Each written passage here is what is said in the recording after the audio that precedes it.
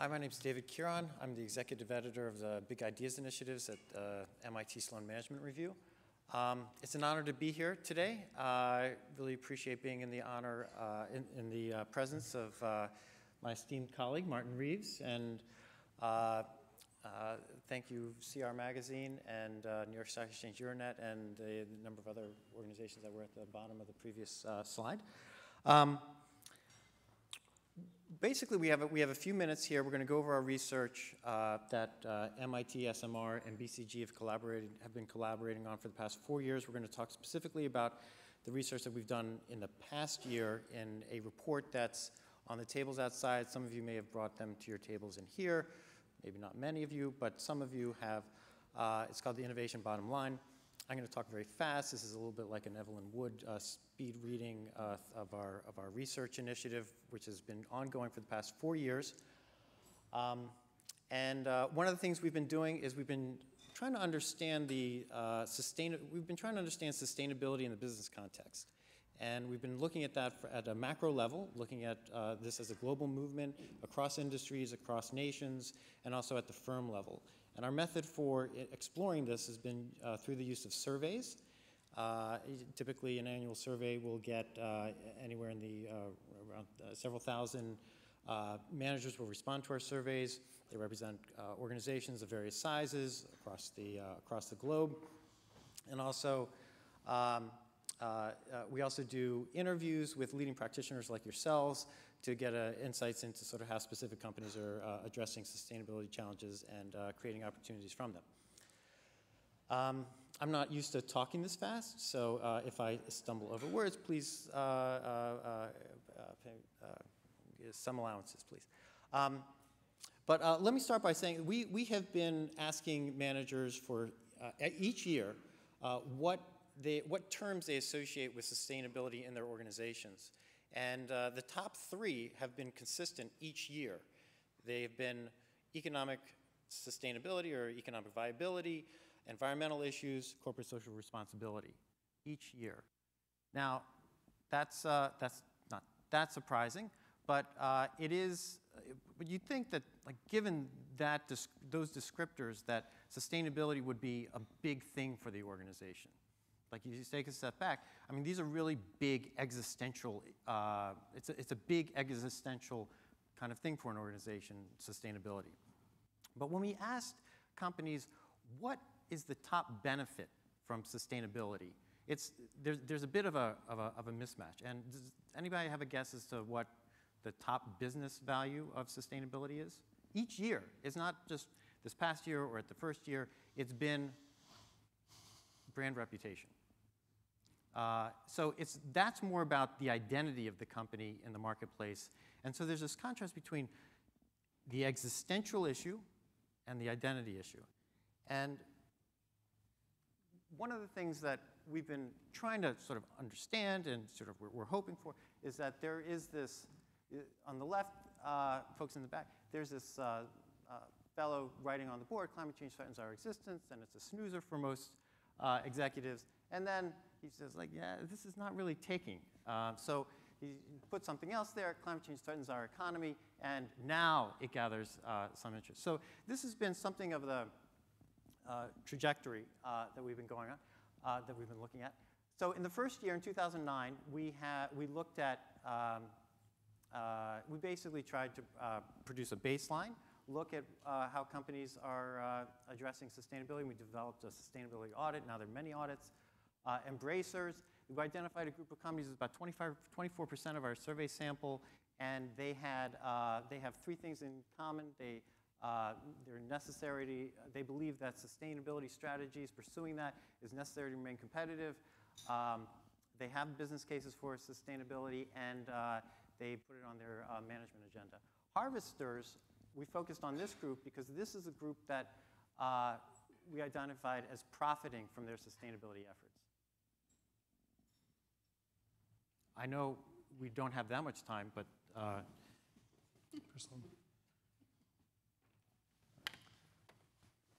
so this harvesters were about 31% of our sample. We had several thousand survey respondents there, and we looked at sort of what their main characteristics were. One of the key differentiators for them where they collaborated much more than every other kind of company. They also had great CEO support, much more CEO support. I think the percentage was 50% more than everybody else. And they also tended to have a business case for sustainability. Sustainability-driven innovators are also those companies that have signaled that they are profiting from their sustainability efforts and have changed their business model. And we want to, what we're going to do is we're going to explore a little bit more detail. Martin is going to talk extensively in a very compressed amount of time about what these business model changes mean, what corresponding changes have also happened. I'm going to start introducing sort of what the key points that we discovered from this research were.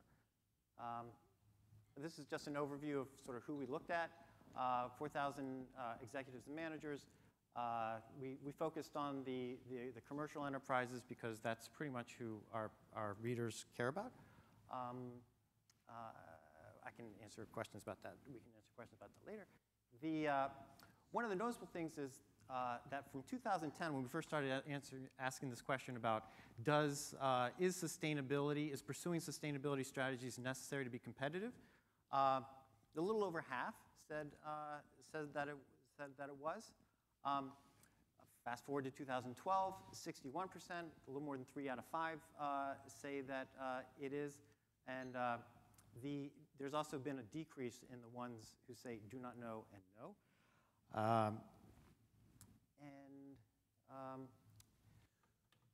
What we really focused on was the 37% who said they profited from sustainability activities. And what's really noteworthy about this group, which represents a 23% rise in the percentage of companies that say they're profiting from their sustainability activities, which does cover a broad range of things, is 63% have changed their business model. 28% haven't. So looking at the people who have profited from their sustainability activities, more than twice have changed their business model. And with that, Martin Reeves. Thank you, David.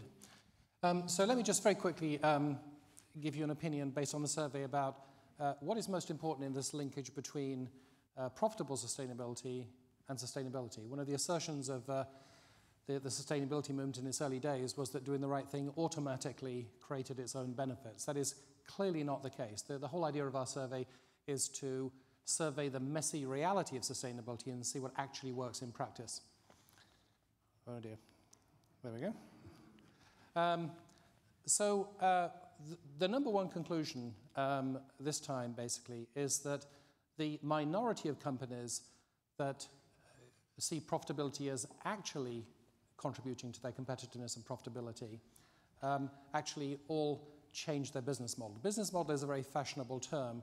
Let me define it very precisely. So a business model can be defined by these 6 elements of a business: the target segments, the product service offering, the revenue model or the monetization model, the value chain, the cost model, and the organization structure.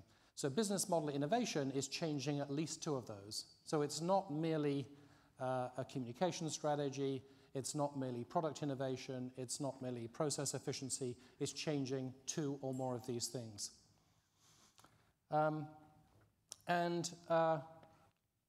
Let me save a lot of time by maybe just describing the whole thing on this one slide. So the most interesting and central finding of our survey this time was that of companies that did not change their business model, the 3,800 or so companies in the survey, only 26% of them saw a bottom line or a competitive impact. For those that changed the business model, that was enhanced by 20 points. For those that indulged in substantial business model innovation, which means changing at least 3 or 4 elements of the business model, that gets a further boost. One of the hardest things that people report when we ask about barriers is actually creating a convincing business case for the line for business model change and sustainability efforts. For those companies that said that they'd conquered that challenge, and there are some very interesting things that we don't have time to go into about how they did that, but for those that say that they have conquered that challenge, you get a further boost. And then we have 2 factors which are smaller than the business model impact, but nevertheless statistically discriminating in terms of further connection between the economic and the social and ecological side of things. And one of them is a focus on collaboration beyond the boundaries of the companies. Many of the companies, the majority of the companies in our sample, actually saw sustainability and CSR as essentially something that their corporation did with their customers in mind, but it didn't actually involve whole value chain collaborations. The highest performers actually put significant resources to define their sustainability programs in terms of multi-party efforts. And then finally, what the first myth of the sustainability movement is that doing the right thing automatically creates its own benefit. The second one is that sustainability is top of everyone's agenda. And it really depends on how you ask the question. If you say sustainability very important to you, of course everybody said yes. If you say rank these issues in terms of whether they are actually permanently on the agenda of the boardroom, sustainability is number 7. It's not at the top of the agenda. And for some companies, of course it's very important, they pay lip service to it, but it's actually not on the senior management agenda. Being a permanent part of the agenda is very important. And you can see how these factors work together, right?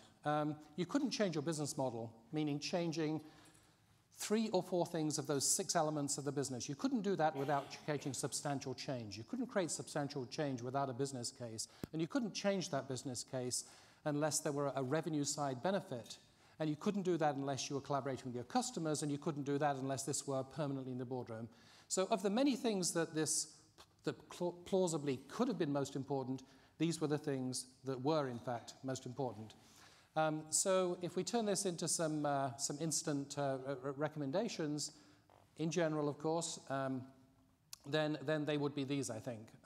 Firstly, be prepared to change your business model. And this is what I call beyond integration. We're not saying integrate sustainability into operations. We're saying change your operations in order to get paid for doing the right thing. Secondly, lead from the top. Everyone says they're leading from the top. We can prove that that's not the case in practice. Actually lead from the top.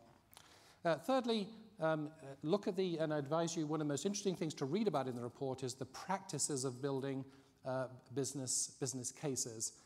Measure, accountability, tracking, and make the business case for these substantial changes. Think about sustainability collaboratively. Think about it as a multi-party effort and collaborate beyond the boundaries of your company. Finally, stay tuned in for this year's survey. We're still debating where to focus this year's survey, but some hot candidates are the material, the strategic issues, the issue rather than issues in general, industry by industry, and also the connection between sustainability and resilience and risk. So at this point, do we have time for 1 or 2 questions? We should probably take them later, right? Yeah.